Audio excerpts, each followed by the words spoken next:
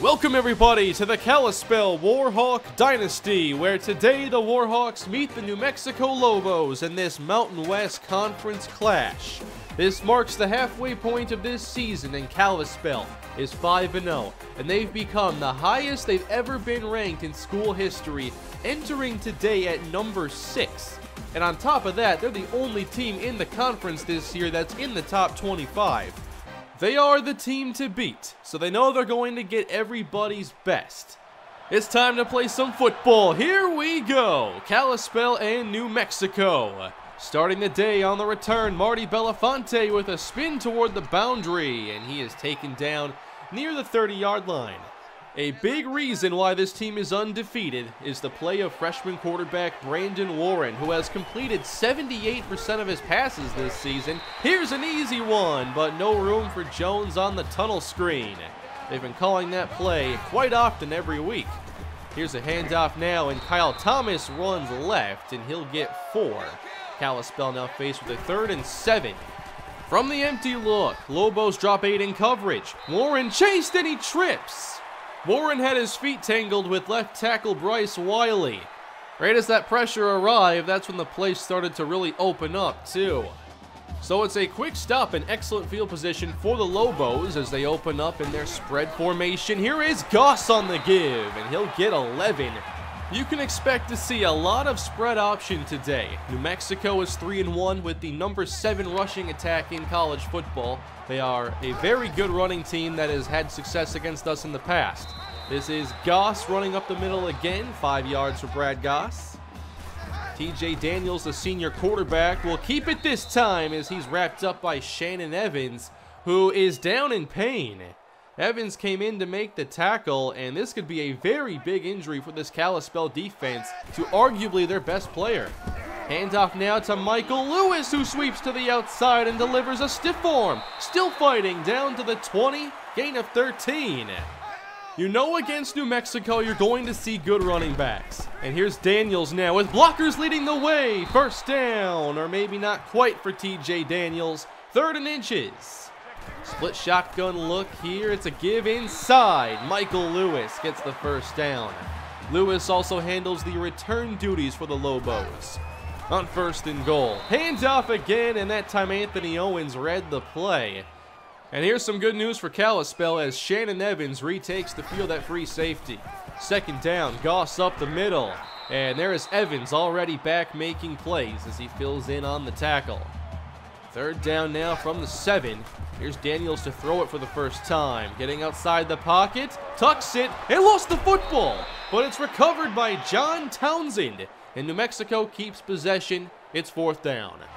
The Lobos score first as Brandon Warren now lines up in the split shotgun look. He'll throw it short. This is caught by Bo Lee. He makes a rare reception for 6 yards. 3rd down and 3 here for Kalispell. 2 tight ends in the game. Warren underneath. That's a first down to Mike Harris, who has been a very solid all-around receiver for Kalispell this season.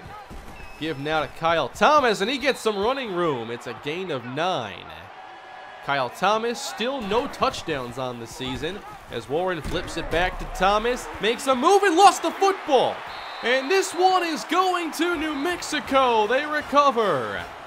Thomas had made a nice move to find some daylight on this play, but you'll see it here again as he cuts inside a block. He basically jukes his way into a defender, and New Mexico gets another short field.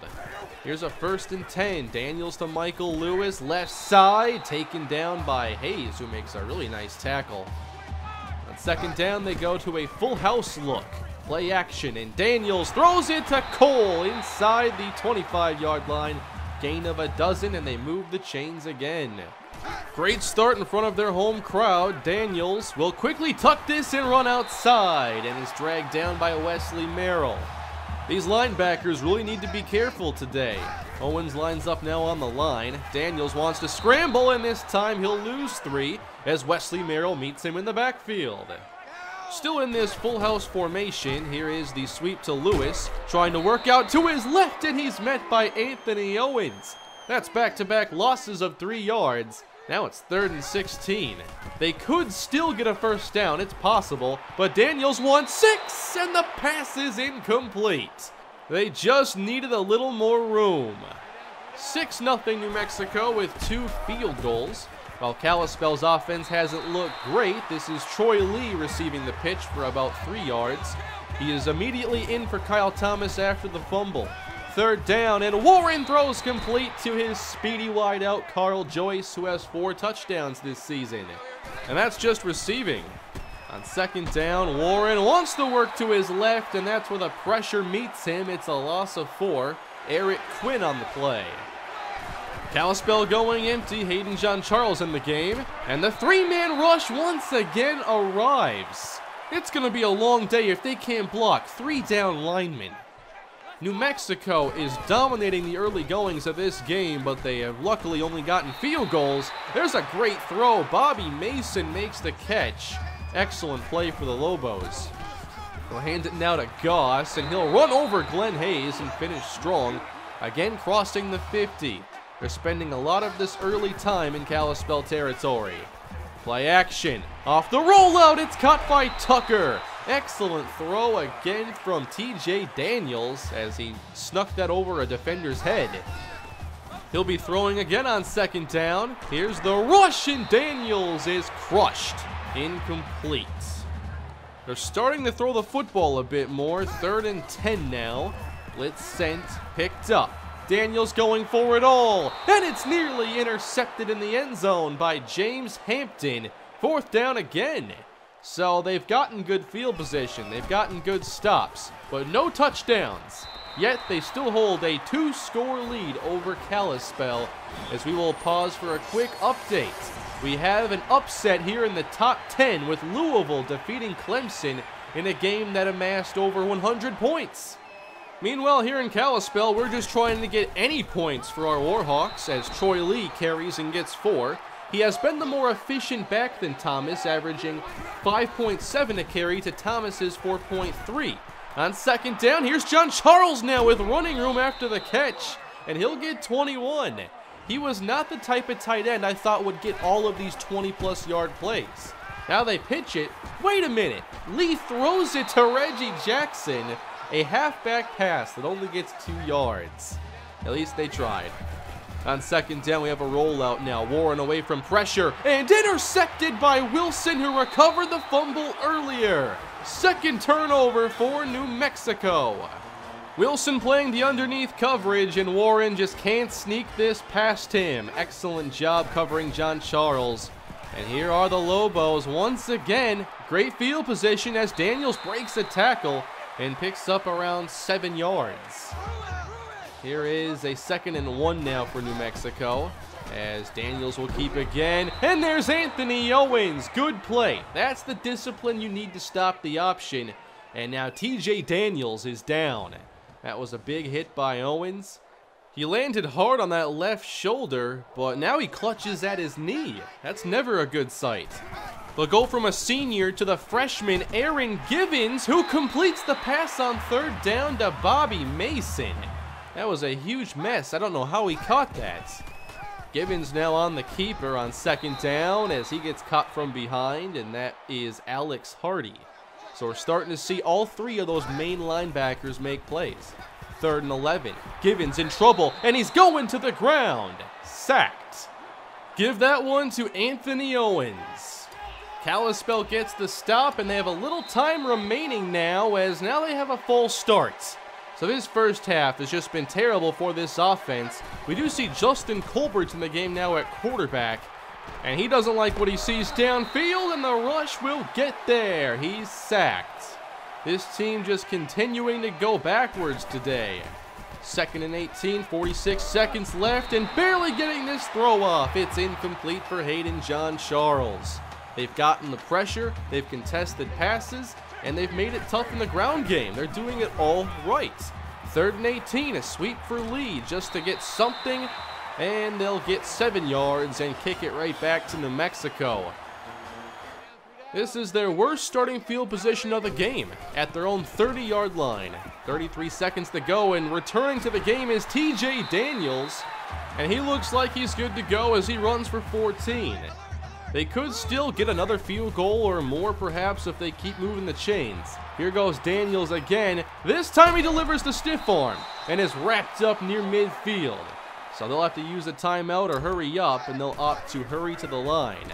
10 seconds left. Daniels again scrambling and slides. That will stop the clock with 8 seconds. Not quite where you want for field goal range here. 2 seconds left. To the sideline through the hands of Eaton.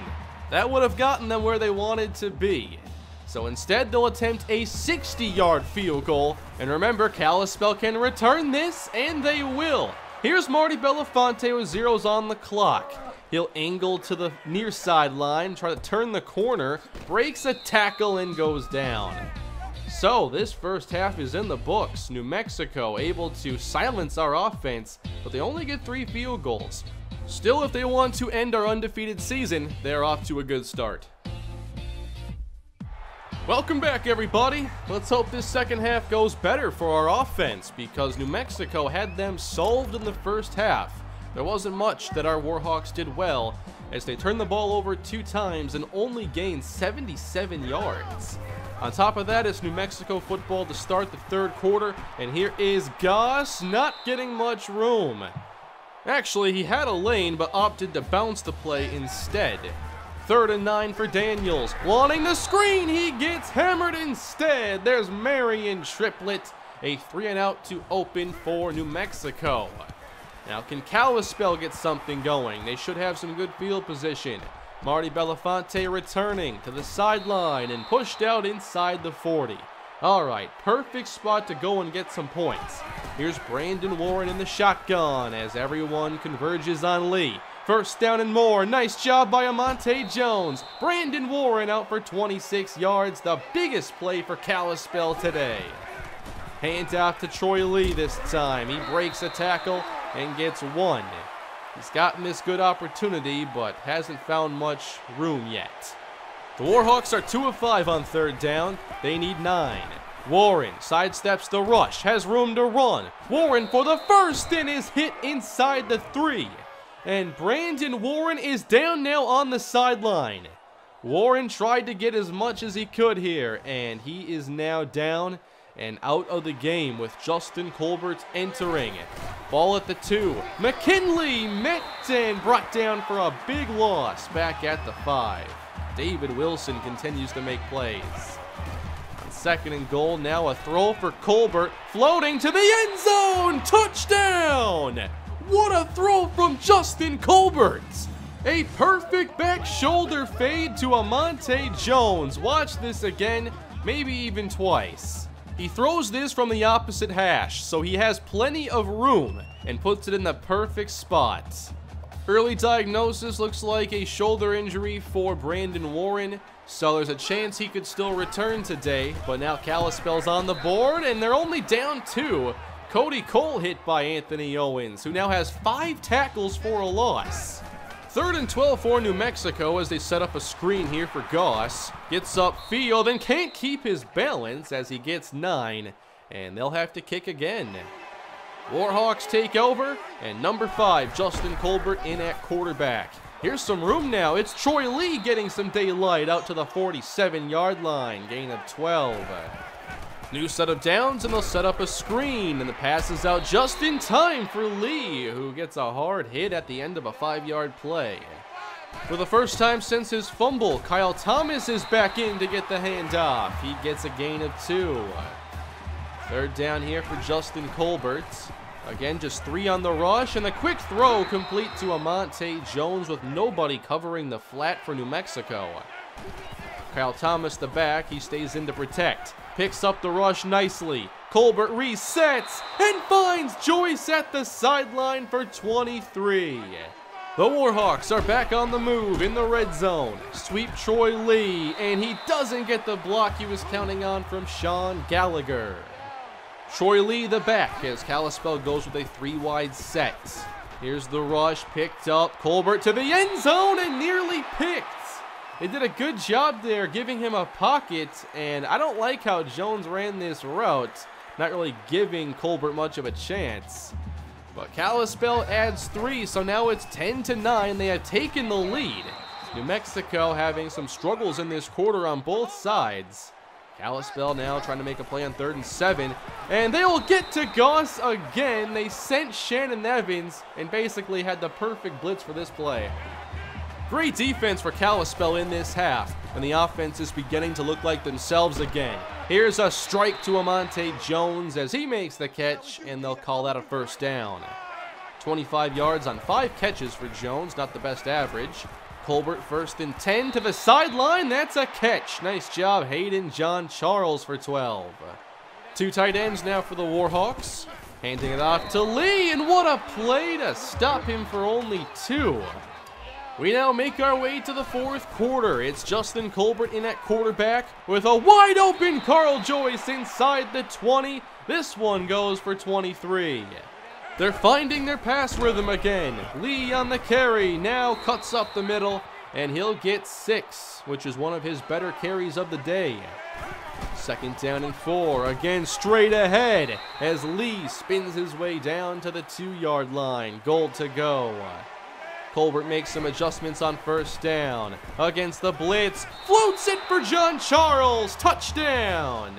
2 touchdown passes in this half for Justin Colbert, who hasn't played much recently, but he's acting like he didn't take any time off. He looks great today.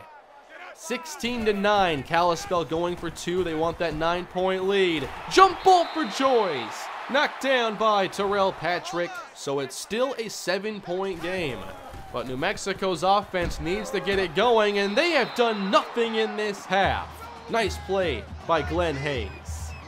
Kalispell showing blitz on 3rd down. Here they come. Daniels going deep down the middle. It's broken up. Incomplete. Glenn Hayes on the play again.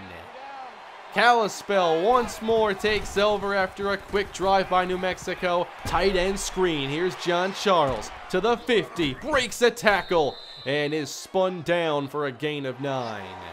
2 tight ends on the field, and Colbert fakes it on 2nd and inches. He wants it all. Deep shot, John Charles. No, it's knocked down by Alex Wynn. That one needed some more distance. 3rd and inches. Now they'll give it to Troy Lee. And he lost the football. Kalispell somehow keeps it. Colbert recovers. There was a defender who tried to jump on it and just missed. Still, that's a big stop for New Mexico. It keeps this a 7-point game. Daniels now trying to find some room, and now he lost the football, and Kalispell takes it back. Wesley Merrill on the hit, and New Mexico, who just got the big turnover, is put right back into this same scenario, and now it's going to be Terrence McKinley.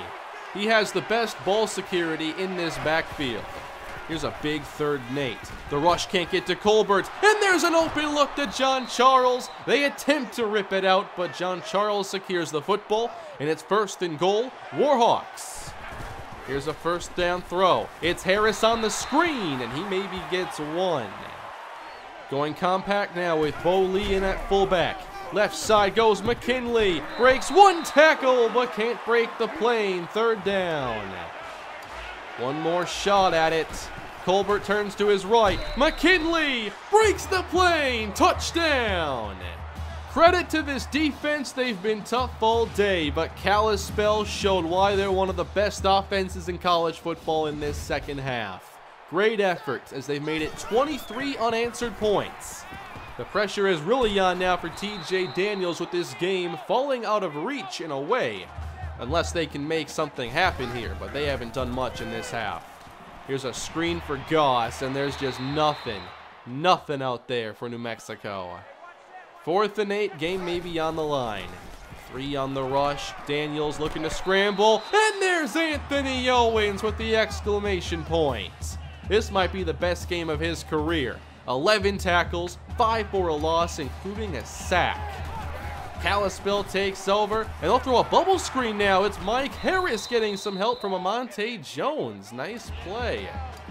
They're almost able to run out this clock as they toss it. Here's McKinley, who's not very speedy, but he breaks a tackle and gets to the outside for 13. 1st down, Kalispell. They could kneel out the clock now, but Kalispell loves to give these backups some reps. You never know when it's their turn to play, and it's nice to know what they can do beforehand. So Rashawn Phillips hands it to Marty Belafonte, and the freshman is in for the touchdown.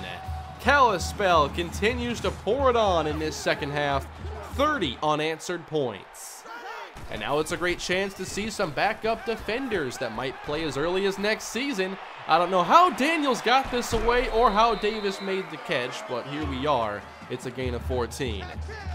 Less than a minute to go now, and the Lobos are all out of their timeouts. Floating this one deep, and Cody Cole somehow makes the catch. Michael Hunter had a great chance to break that one up at the least. 30 seconds left. Here's Daniels, wanting it all. Nice play by Oscar Bryant. Heads up awareness to adjust to the ball in midair.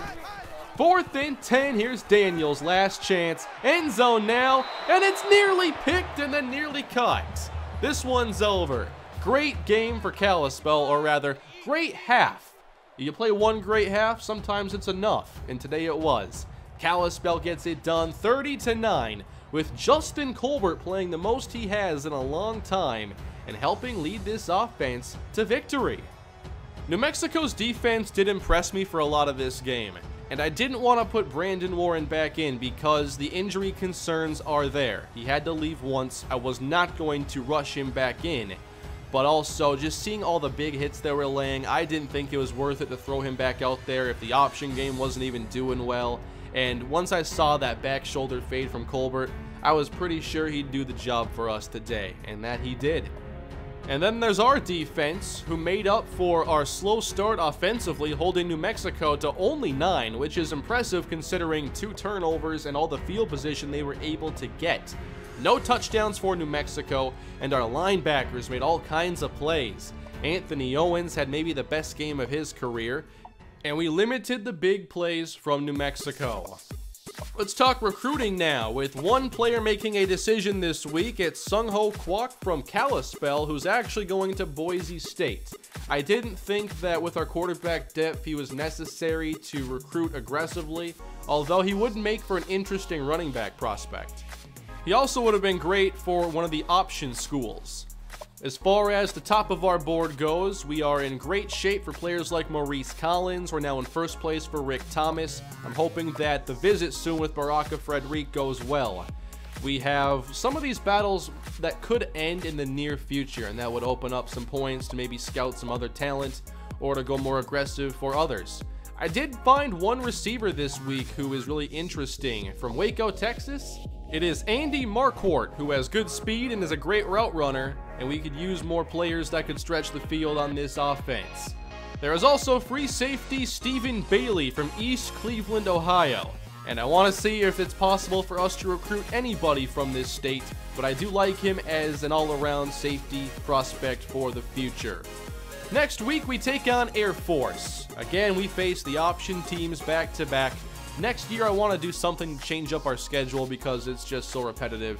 But for Air Force, you know you get more of a traditional option offense. They run the flex bone. So it's very different than the spread option we see from New Mexico.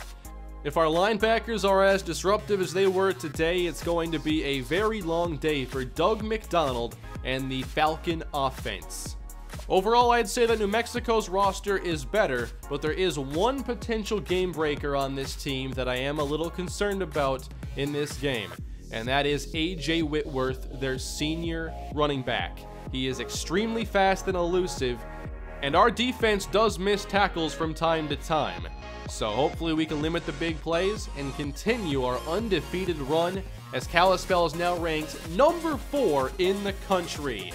Thank you all for watching this episode in the Kalispell Warhawk Dynasty. I know you want to see episodes come out more frequently, so I will have the next one out at or before this coming Saturday. Leave your feedback below in the comment section, especially about the quarterback situation, and also leave a like, subscribe to the channel. I'll see you again soon. Have a great day.